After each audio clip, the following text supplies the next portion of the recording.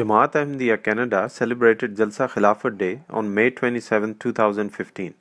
Thousands of members of Jamaat across Canada celebrated this day. In Baitul Islam Mosque, Toronto, 3 Jalsa Jats were held for 3 regions of the Greater Toronto Area. These included Toronto, Peace Village Muqam, and Vaughan. Combined attendance of the 3 events was an estimated 6,000. The biggest of these Jalsa Jat was that of Peace Village Muqam. It was decorated with banners and small flags.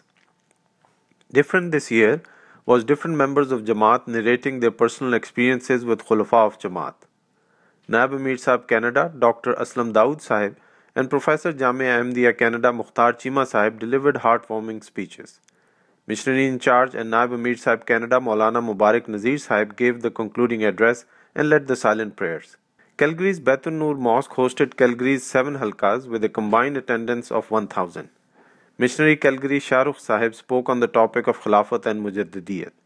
Regional Amir Sahib Calgary Majid Tariq Sahib delivered the concluding address and led silent prayers. A report from Edmonton. On May 27th, Edmonton Jamaat celebrated Khilafat Day.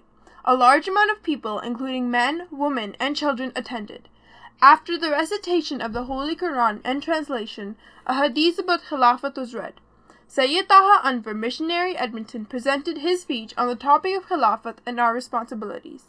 Afterwards, a nazam was recited on the topic of Khilafat.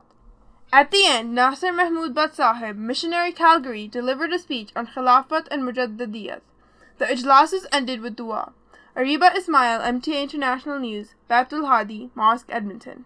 Similar Jalsa Jats were held at other major Canadian Jamaat centres including Saskatoon, Brampton, Vancouver, Toronto, Montreal and Ottawa.